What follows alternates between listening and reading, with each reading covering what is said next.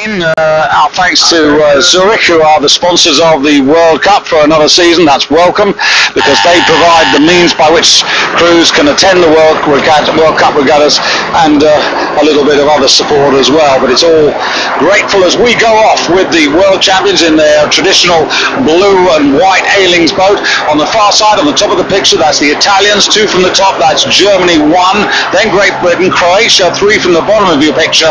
The Czech Republic in the white boat, 2 from the bottom of your picture, and closest to you are South Africa. As we go through the first of the 4 quarters, and Hugh, that's the way I like to think about the race. Not so much as just a 2,000 metre distance.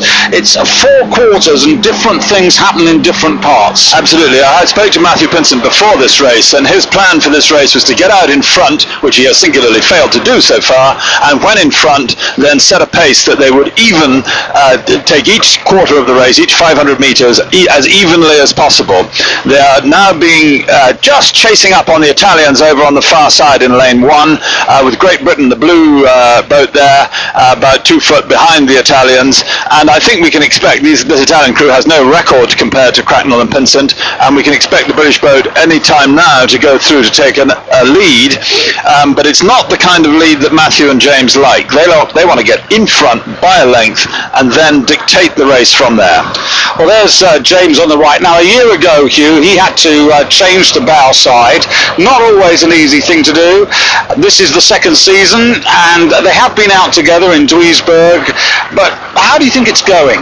Oh, I think I spoke to Jürgen about this, because he was being asked this question very closely. Jürgen Grobler is the coach who's looked after these two since he came, well, Matthew since he came to this country in 1990, and James, as he built his career up through the squad, has been under Jürgen as well. And he was asked, because he's the one who made James change a year ago, and he says that it's now bedded in completely, and certainly there are no excuses to be gained from saying that he's changed sides. He looks extremely comfortable and smooth in that way, and certainly most oarsmen who swap back and forth through their career would expect to be quite used to it now, particularly when you've got a partner as solid in the way that he rows. I don't mean in his body, but as strong and as solid as Matthew, then you can fit in to that rhythm once you've got the very basics of the technique right, and James is well in with that kind of rhythm. Well, the South Africans closest to you at the bottom of the picture, don't worry about them. They generally come with a burst in the second half of the race. They like to just establish their position and then try and challenge. It did take them to a bronze medal a year ago. The other partnership that perhaps is worth keeping an eye on is Detlef Kirchhoff and Ike Langvoigt of Germany, who are just above them. What would they be? They'd be about third now at the moment. Yes, I think they're lying about third, but it's a little bit difficult with the parallax. You've got to take a look at the white boys that are looking from bottom left to top right across your picture there. That's the diagonal line, which is actually tells you where they're lying. Ike Langvoigt, son of one of the two brothers Langvoigt that dominated coxless pairs through the mid and late 70s. He was in a different pair last year and finished about 7th when Detlef Kirchhoff, who's been around for years, took a year out after the Olympics to gather his breath and his desire to start training again. They're just at the top of the picture, the yellow bow ball beyond Pinsent and Cracknell, and I would say that they were holding third from the South Africans in 4th by only the very slimmest of margins. Now, this is a new pair, therefore. Kirchhoff and Langvoigt haven't been seen racing in public before for Germany, although they're bound to have raced a lot in training in their squad, because the German national squad, they're both in core members of it for some years now, and we're looking forward to seeing how they go this year. Indeed, because Kirchhoff's no stranger to winning, because with Sens back in 1998 when the World Championships were in Cologne, they took the gold medal on that occasion. Yes, I mean, Kirchhoff is one of the last still remaining in rowing who was brought up under the old East German system before unification. Ike Langvoigt was also brought up under that system, but unification happened when he was an early teenager, and so he's much more used to these to the changes. But Detlef Kirchhoff has been in the system for all of his life.